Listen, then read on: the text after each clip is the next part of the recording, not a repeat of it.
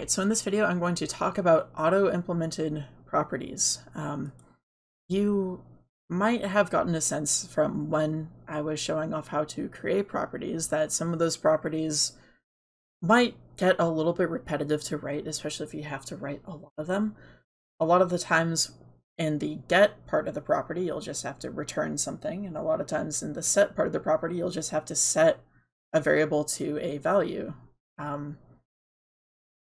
So Visual Basic luckily provides us some tools that helps actually reduce the amount of work that we have to do with that. So it's super helpful. I've wanted to talk about all of that for that reason, just to help reduce how much typing you have to do. So in the apply section, we're talking about 10.1 and 10.2. All right, so I wanted to show off some example code right here. What we have are, we have this course grade class for a particular course that, it works so long as the course has 2 assignments that are scored whatsoever. But there are 2 score member variables and 1 grade member variable. The scores are, some points score, and the grade is a string that would contain a letter grade. Now there are properties associated with this. These properties are pretty much the same, except for, the difference between score 1 and score 2 right here, the names. But otherwise they are exactly the same and very standard. These are practically a template for the most basic type of property right here, aren't they? Where the get just returns the value of the variable and the set just sets the variable, gives a value to the variable. You might as well just be working with the variable itself. Same thing for score 2 right here. But the difference with grade is that it's read-only, so you can't actually set anything right here. All you can do is get, and get just returns the string grade. Of course, we have our constructor, and we also have this determine grade method right here, which takes values from int score 1 and int score 2, and then sets the value of string grade based on how those scores stack up against these values right here. It's essentially taking, each of these scores is out of 100 and they're weighted the same, so it's just seeing if this out of these 2 scores the student has an A, B, C, D, or F grade right there, and it sets it to the variable.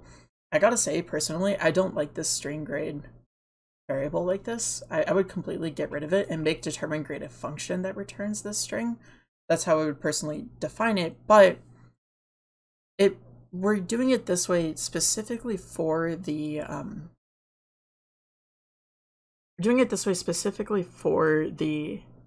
example of grade being a read-only property like this, which is going to make more sense when I talk about the concept for this video. But that's what this class looks like. And then here is our button display underscore click procedure that takes in, the 2 grades are taken in from these list boxes here. It interprets those grades, it sets them into the score 1 and score 2 properties of our student grade object, which we initialize using the default constructor. And then it sets the value of the grade property, or sorry, the string grade underlying variable by using the determine grade subprocedure, which returns nothing. Like I said, I'm not a huge fan of how this is implemented, but having to actually manually say determine the grade and then manually also retrieve the grade. My personal feeling is that it should be only one step for anyone working with this object, but there are ways of implementing that I'm not going to get into right now. However, the grade is determined using the determine grade method, and then they access the grade read-only property and stick that in the text property of label grade like that. So that's how that goes. Now, sometimes you have properties that have a very default get and set behavior, sort of like score 1 and score 2 that I showed that I showed before, where all they are doing is just returning the value of the variable and setting the variable to the value that you are giving it without any modification, any checking whatsoever. It's just very, very default like that.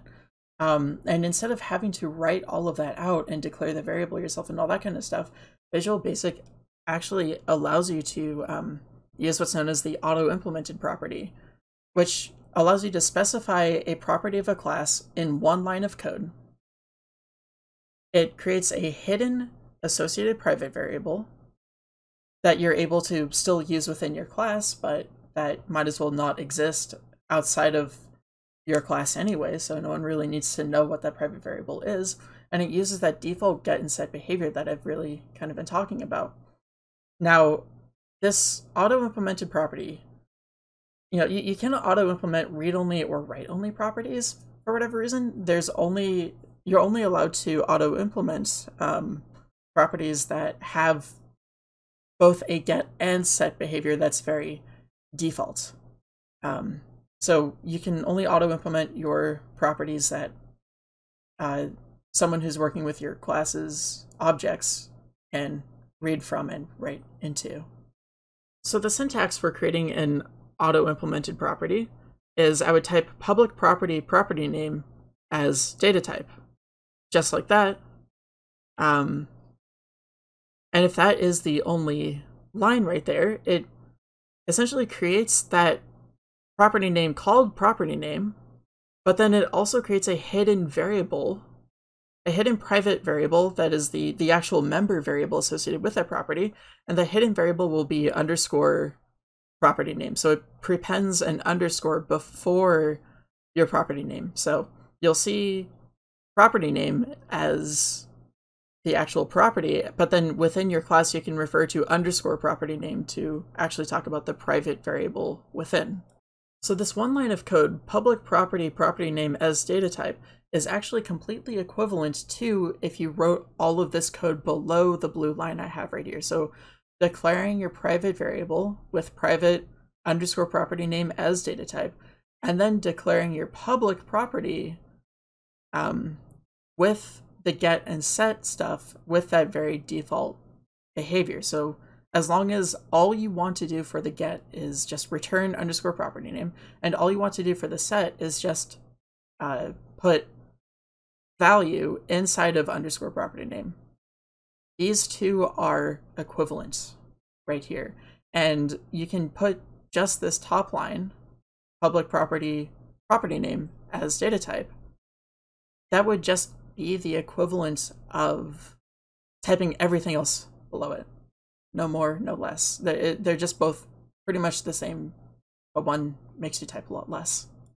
All right, so here is the course grade class that I showed off before, but now I'm using public properties for score 1 and score 2. Note that string grade and the grade property are unchanged, specifically because grade is a read-only property, so I can't actually automatically do the property in the same way that I could with score 1 and score 2. You can only automatically auto-implement properties that are you can get and set, and that's just by design of how Visual Basic was created. You're not allowed to auto-implement read-only and write-only properties, which is a bit of a shame in my opinion, but whatever. So regardless, you'll see there's a lot less text in this file because there's no full property description for score 1 and score 2. What you might also notice is that now we're using underscore score 1 and underscore score 2 as our member variable names for score 1 and score 2. Before it was int score 1 and int score 2, but now we have underscore score 1 and underscore score 2. That's simply a byproduct of auto-implementing the property right here. That's just how Visual Basic automatically creates these auto-implemented private member variables, but these are still private member variables. They're just kind of invisible. You could even say just private score1, score2 as integer, as like a comment if you really want to remember that score1 and score2 are member variables associated with these properties, or you could put a comment that says associated with score1 member variable or something like that if you really want to remember. But yeah, now we're using underscore score1 and underscore score2 wherever we are actually using the member variables themselves rather than using the score1 and score2 properties. If you wanted to, you could still use the score1 and score2 properties, but we don't really have a need to in any of these use cases since we're not directly putting user input into the properties through these any of these methods, like we kind of saw before with the parameterized constructor. But yeah, that just saves us a lot of typing when we have these auto-implemented properties like that. And the cool thing about the auto-implemented properties is that, you know, no one is any the wiser outside of the class, because score1 and score2 are still like the exact same property names, and the user isn't allowed to work with the member variables associated with score1 and score2. The behavior is exactly the same. We just auto-implemented it, so Visual Basic kind of wrote that behavior for us instead of us having to write it out by ourselves. So nothing changes for the user. It only makes it easier for us when we are using that sort of default behavior. So that's really, really helpful. Now, of course, we can't use these auto-implemented properties if our get and our set sort of blocks inside of the property, if those are anything more complicated than just returning and setting a variable directly into, or setting a value directly into a variable. If it gets more complicated than that, for example, if we were checking to make sure the value is valid, then we can't auto-implement the property either. So for our rectangle class, we couldn't auto-implement length and width because of the get, or because of the set blocks inside of those properties. So keep that in mind. But when it's just real simple getting and setting going on, and when your property is not read-only or it's not write-only, then yeah, you can just auto-implement it just like that, and it's super easy. Okay, well, that is auto-implemented properties. It's just a quick and easy thing for you to use in order to save time when you're actually writing your classes up, when you're actually defining those properties. You don't have to type up so much repeated sort of boilerplate text. You can just auto-implement the property and be on your way, and then save all that time for when you actually need to fully write something out. Actually have get and set things for your properties that are complicated and have some sort of protective sort of purpose for your member variables, or when you actually have to write out the properties for your read-only and write-only properties. So yeah, auto-implemented stuff, that just saves you some time.